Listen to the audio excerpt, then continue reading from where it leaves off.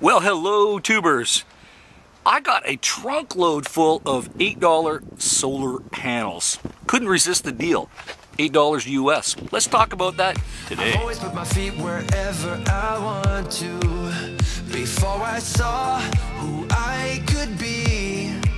So let's take a look at what I got. These are the 2.5 watt solar maintainer panels. This is a Colman brand, but if you look in the packaging, it's actually made by Sunforce, because I could notice the stickers on it. And of course, they kick out 12 volts, probably around 350 milliamps, and they come with the alligator clips and the 12 volt socket plug. Now, it's not great for charging per se, but it's definitely as good as a maintainer for stored cars, stored boats, quads, lawnmowers, snowmobiles, things like that.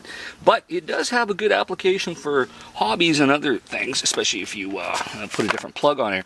The whole idea of buying these was they were so cheap that I could resell some of them.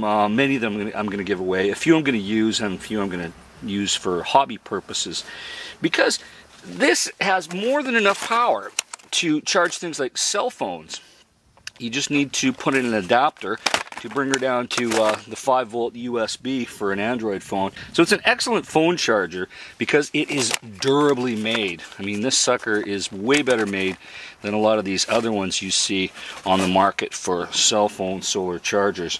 So that's kind of what I'm going to do with them. They're so cheap I couldn't resist. And of course, I got a few things that I like to use them for around here. I'll show you a great example of what I'm doing right now. Now, one practical application that I can use these panels for is to keep this power pack, which has got an inverter and a battery together. And it actually will charge it. I'm not going to lie to you, it's going to take a long time, but it definitely will maintain it. And it's a lot more power efficient than plugging it into the wall with one of those step-down AC-DC converters. And the actual panel is just inside the window there.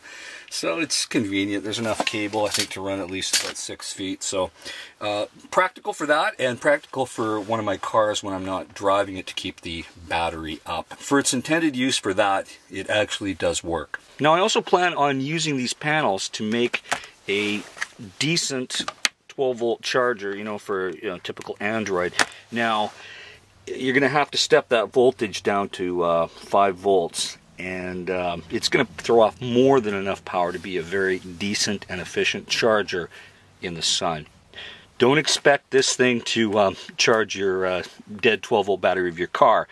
No, it's not that. It is a maintainer, but for small loads like a phone like this, excellent. So in the meantime, folks, I've actually been watching that Olympic hockey. Go Canada! Canada sure kicked those women's Ruskies' asses, and I'm looking forward to the women's USA against Canada hockey coming up soon. Hey, us Canadians, we love our winter sports. So, hey, in the meantime, folks, stay safe and keep your wheels in the ground, and I will talk to you soon. Bye-bye.